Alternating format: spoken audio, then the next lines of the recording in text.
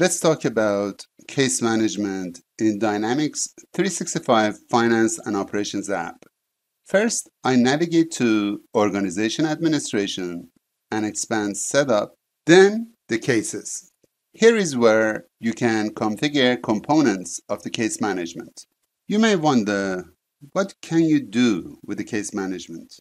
By using this feature, you can create cases for the issues strike during the course of your business, such as record, update, track, follow up on, and close the issues that are raised by your customers, vendors, employees, or even cases that are created through your audit processes.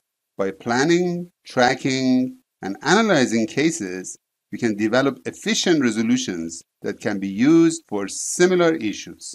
You can use the case functionality to resolve both issues that are external to your organization and internal issues.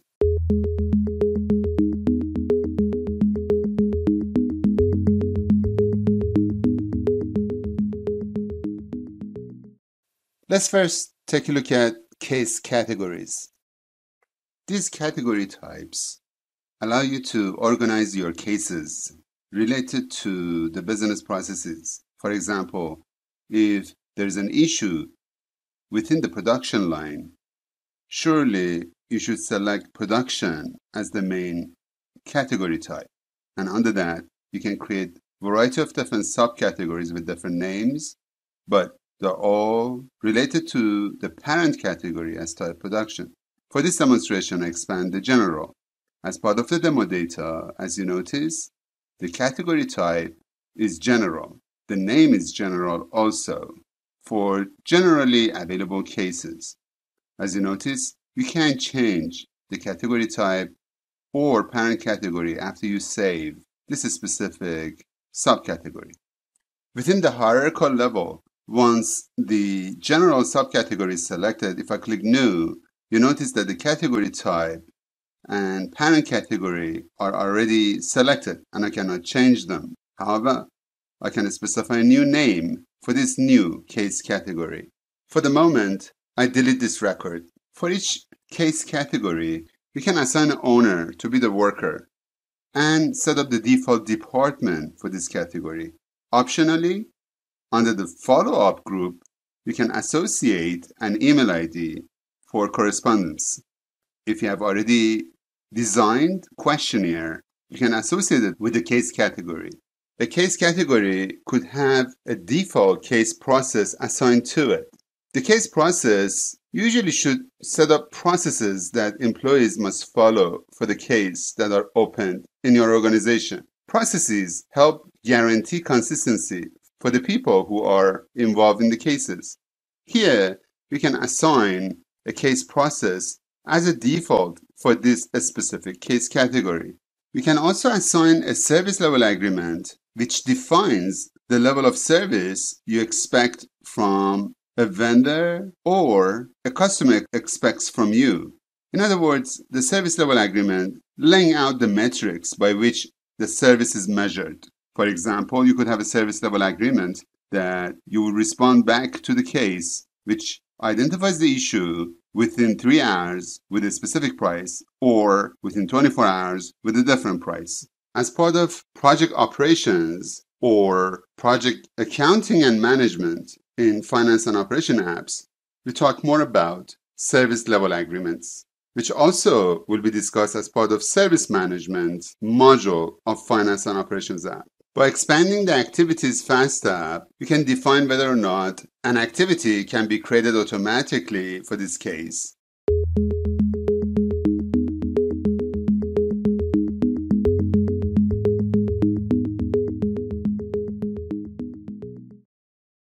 Only appropriate employees in an organization should have access to cases and related information. To control which employees have access to view, create, and update different types of cases, you can assign security roles to case category types. You have to make a decision which security roles should have access to available category types for each specific category type that is available out of the box that are listed here. From General to FMLA, which stands for Family and Medical Leave Act. I'll go back to Organization Administration, and this time I click on Case Category Type Security. Here is where you can assign a case category and decide which security roles can manage the cases related to this specific case category.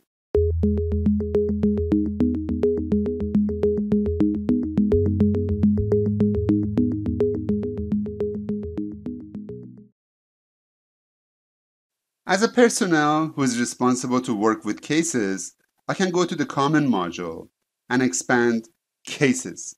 Here you can see all cases that are assigned to you as an employee, those that are still open, those that are open and belong to you, any cases that are overdue and you have not addressed them on time.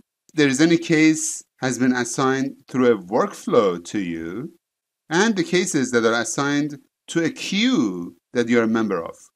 As part of our workflow video, you learn how to work with creation and using the workflow in finance and operation. Needless to say, you have a node in which you can click on all cases and view available cases within the system. I can create a brand new case or a dependent case. The difference here is if I click on a case as new, you can specify the name and a case category. If I cancel it and click on new, if I select the dependent case, in this scenario, since I've already highlighted Sparrow Retail, the name automatically has been picked up. It creates a brand new case ID as a dependent case for case ID 0001. In order to show you that within the detail page of the product information, I can select General from the action pane, and within the product information, I could create a case right off of here or view all the cases that relates to this product from this specific page as well. By clicking on all cases, you only see the case that is related to this specific item, which happens to be the case that I just made. By going back to the case ID, I'm back to the original page. As part of the service level agreement, the work that you do in order to resolve the issue may be billable to a customer. Therefore, you have a capability to record the time that you're working within this case. Could be even the time that you spend over the phone with the customer. You can change the status of the case by selecting the change status dropdown. By going through this demonstration, you have already seen how to work with the case management by configuring it, creating the case, and managing it.